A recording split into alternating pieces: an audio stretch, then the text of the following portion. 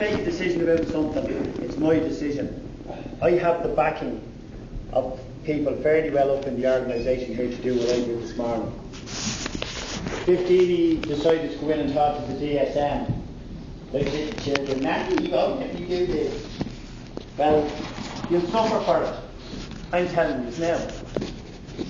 I stopped off in personnel on the way down this morning. They were entitled to an hour and a half over the 12-hour shift. 1 3/4 hour break, 1 20-minute break and 1 25-minute break. You'll get them when I say so, and they'll be spread over the night.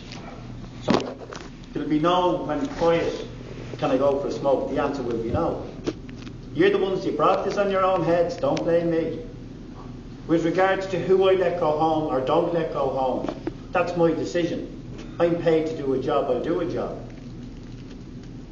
The 3 team leaders, we were here on the last shift until 8:10 one morning, all 4 of us actually. We were gone home at 7 o'clock. The team leaders were finished this morning. Darren and John did tolls. I wasn't expecting them to do more work. They were doing tolls all night. And if I make a decision, it's my decision. You can run to Tony, you can run to Sharon or Kerry. And they might back you, they might not, I don't know. I know who will back me, and they're in a higher position than any of the DSMs here.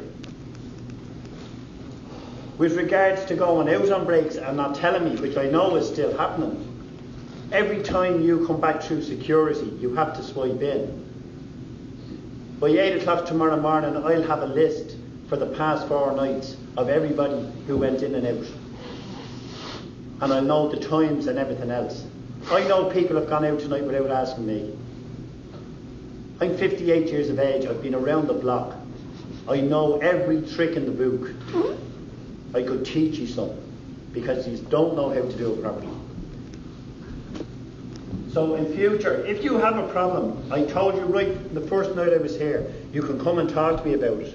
But if you're going to act like children and carry on like that, I asked for 2 volunteers this morning, that's all I wanted. You went in and told Tony that the people that I got last week, I didn't look after them.